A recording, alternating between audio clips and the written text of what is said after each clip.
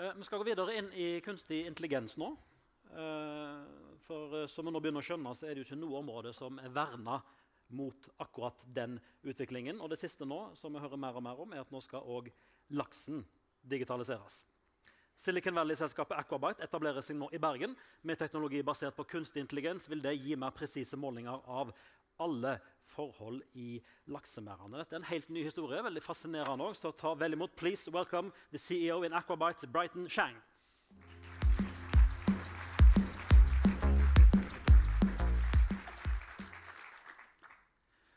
So Bryton, an American from the Valley, based in the Valley, coming to Bergen to set up a startup here.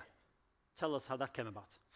Yeah, well, there's a bit of background. So for those who don't know, you explained it in Norwegian. But basically, well, Aquabyte's the first company to apply a Silicon Valley approach to applying machine learning to fish farming. And so I had studied machine learning at Princeton and started a number of machine learning companies, one that was in algorithmic trading, one that was in cancer detection. And so we were building, at that company, building computer vision algorithms to diagnose cancer with higher accuracy than a doctor. And so at the beginning of last year, had the opportunity to incubate a new company at NEA, which is a US VC firm. And they were very interested in applying machine learning to aquaculture. And certainly not something we know much about in the US, but massive worldwide, and as we know, on the western coast of Norway, quite prominent. And so I had come to Norway for the first time to attend Aquanor, and had spent two weeks in Norway, going up the coast, visiting fish farms, just checking out the industry here. And it was amazing to see how the industry had progressed. And at Aquanor just had received kind of phenomenal reception. So we're building two main technologies. One is biomass estimation, so understanding the size of the fish, and also the other is lice counting, so understanding the lice count. And so this had been something that the Norwegians had been doing manually, and there had been regulations passed. And so kind of it seemed like a perfect opportunity to apply machine learning. And so after going to Aquanor, and I did the chance to visit Bergen, and a number of farms around here were interested, basically decided to set up an office here. We closed the last venture round in December. Alliance actually participated, was one of our Norwegian VCs. And now we have 2 employees in Bergen, and also a team of machine learning researchers in San Francisco working together.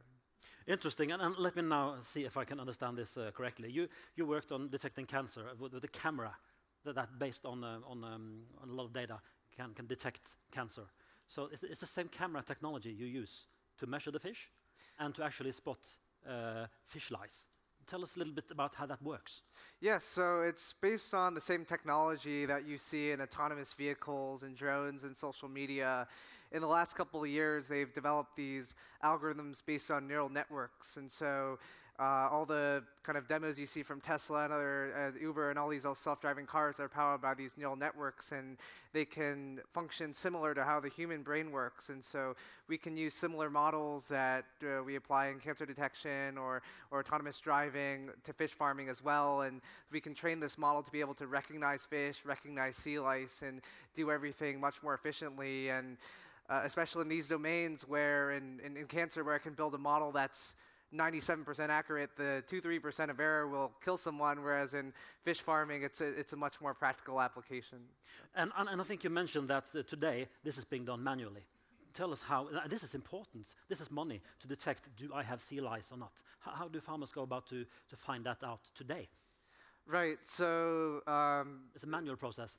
Yes, so there's a regulation, and it's regulated by the Matisina, that every week the fish farmer has to go out and sample 10 or 20 fish and count each of the different life stages of sea lice. And so they go out every week to do this, and it's very important to make sure they have their lice levels to a certain amount. And so for us, we can stick a camera in the pen and watch the fish swim around, and that same camera can both determine the number of sea lice, so we can identify them automatically from the footage, as well as size of the fish, detect pellets, determine behavior, all these different things that you can capture from the same footage. And so we've been kind of working on these two main algorithms that are powered by the same underlying technology. And this is something happening now, I guess, because I had Telenor in my studio 2 days ago explaining how they now are putting money into the infrastructure. So I guess, are they complementary with your work? Right. I think all the farms in Norway are going to need infrastructure to be able to be connected to the internet. And we do a lot of our processing on the farm site, but it's important to be able to have that data available such that it can be stored in the cloud and be able to be analyzed and accessed. So absolutely. So here you are, Bryton, in Norway as a Valley startup guy. What do you think of Norwegian fish farmers, the economy here, the way we approach it? Yeah, certainly it's been great being in Norway. I think the community here, it's a lot more easy to talk to people, and certainly I think there's while there's a lot of collaboration in Silicon Valley, a lot of people here are very accessible, and it's been easy to interact with the fish farmers and get their feedback. I think there's quite a lot of trust between people in Norway, not something we're necessarily used to in the US, where everything needs to be papered up and detailed. So it's been really easy to get set up with the fish farmers here, and it's also actually been not that difficult to be able to have folks from Silicon Valley come and visit the fish farms and develop the technology together.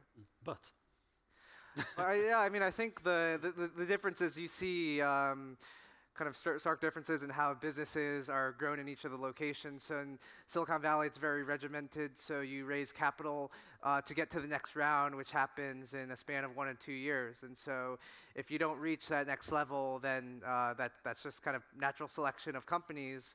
Whereas in Norway, it seems like the pace of building business takes a bit longer. And so you see entrepreneurs working on an idea for 3-4 years, funded by the government, which is great, but it's not the same level of speed at which we grow companies in San Francisco. So what's your goal? Are you trying to speed it up in Norway, or are you adapting, slowing down? Yeah, I think we try to bring the same principles in Silicon Valley here, and I think there's a lot that we can bring back to the Valley as well in terms of kind of cooperation between different people, making it easier to collaborate. I think there's a lot more collaboration that happens here. I think a lot of that naturally happens in the U.S., but again, people are more guarded, and there's a bit more, feels like there's a bit more competition, and so I think kind of it goes both ways. I almost forgot to have to show the picture of you at work here in Norway. I guess it's a little different from the Valley. Where are you in 5 years? What's your vision for this project? Yeah, so I think the first part is to be able to gather data from the farms. And once we know what the size is over time, so the growth of the fish, combined with the feeding information, combined with the environmental data, our hope is to get closer and closer to developing a feeding algorithm. And so feed is the number one cost of running a farm. And so if we could develop an automated feeding algorithm that could save 20-30% or even a few percentage points in feed efficiency, that could be quite dramatic, and that has enormous implications for both developing eventually automated fish farms that are not just in the fjords but also in tanks and land.